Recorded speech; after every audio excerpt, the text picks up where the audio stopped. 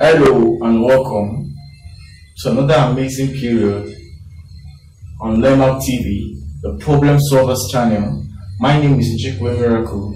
We're going to be dealing with tough differentiation problems on differentiation part 2. In my previous video, I explained the function of the function system, and I explained the methods, the formulas, and the series of issues that one may face in dealing with those kind of questions. Today, we're going to be dealing with another different entirety on its own, the exponential form in differentiation, the exponential method of differentiating, or the logarithm to exponential form of differentiation. Now, supposing you're given a question like this, say y is equal to 2 raised to power sine x, y is equal to 2 raised to power sine x. Wow, you're supposed to differentiate this and find the y, the x.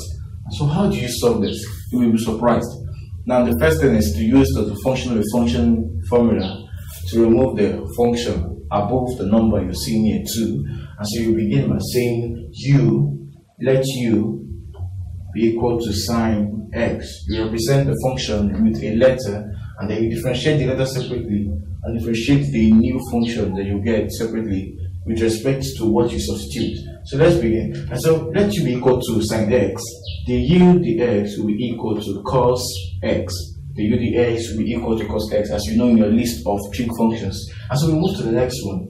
What we have here is going to be y is equal to 2 raised to power u. Why? Because we represented sine x with u. So what we have left is the u above. So we're going to differentiate this other part with the exponential form. And so how do we begin? We'll apply log to both sides. And so we say apply the log.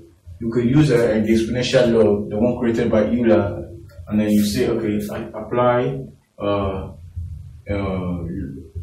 do we put it? Apply the log to both sides. Find the exponential log of both sides. And so we say the log of y with respect to base e rather, is the log of 2 raised to power u with base e. And so we change the in of y is equal to in of 2 raised to power u. This is what we have here now. And so our value, according to the laws in log, the u is going to come down. And so what you have, in of y is equal to u in 2. Well, you remember that in 2 is actually a constant with a value of 0.6931. So that's not important. What we just have is a letter and another letter over here. So we can easily destroy this. And so we say differentiate both sides equally. And so we differentiate this side. We differentiate y. All you have is with respect to u, all you have is 1 over y. Because when you differentiate a log like this, all you have is 1 over that function, 1 over that value of that variable. So 1 over y, the y, the u is equal to in of 2. Do you know we're having in of 2 here? Because we have u here. And so when you differentiate any value, like you remember that the u dx, the u du is actually 1. So we're differentiating u, the u du of this, and then multiply by this. U du is 1, so 1 times 2 will give us 2. So that's what we have here. So the y du is what we're looking for. So the y du is going to be equal to y in 2. So what do we have? This is it here. And so we say the y du is equal to y in 2. We move over here to solve it, and so we say the y dx is actually what we're looking for. So we say the y dx is equal to the y du times the u dx. So we continue by saying y in 2 times cos of x. Y in 2 times cos x.